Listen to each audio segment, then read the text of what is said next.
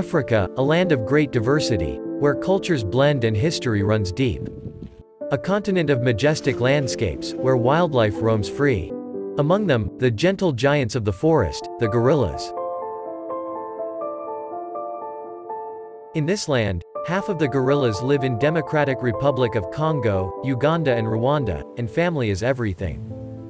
Gorilla families, also known as troops, live in family group of usually 5 to 10, are led by a dominant male, known as a silverback, the strongest and largest of the males. The other members of the troop are typically females and their offspring. The bonds within the troop allow each member to succeed during chaos and hardship.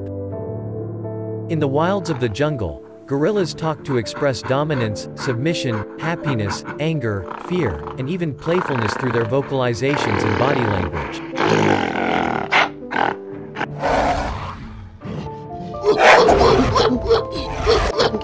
But the harmony is fragile, and hardship arrived as human populations grow and expand.